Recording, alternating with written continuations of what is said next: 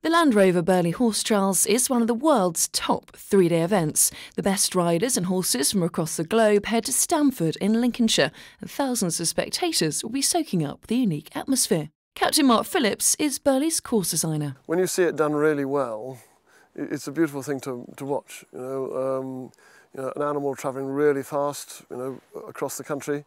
And one of the things I try to do as designer is allow the good people on the good horses to make it look easy. And people enjoy that as well as the thrills and spills or the early bath in the trout hatchery. Last year's winner was Oliver Townend on Carousel Quest. He says he'll be up against some stiff opposition.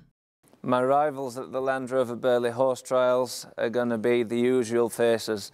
We've got Andrew Nicholson from New Zealand, one of my very best friends, but at the same time a real force to be reckoned with, and William Foxpit. He's always competitive at the big occasions. Burghley is a very high-profile event in the equestrian and sporting calendar, and that means the team behind the scenes have to be highly organised.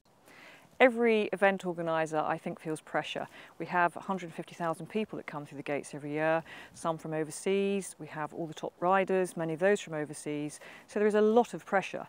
And it takes a 6-week build period, 3-week breakdown period. The train leaves the station on the first day of the event. We have to be ready. So on that basis, there's a lot of pressure. The competition gets underway from the 2nd of September with a £50,000 prize for the winner and a place in Burghley history.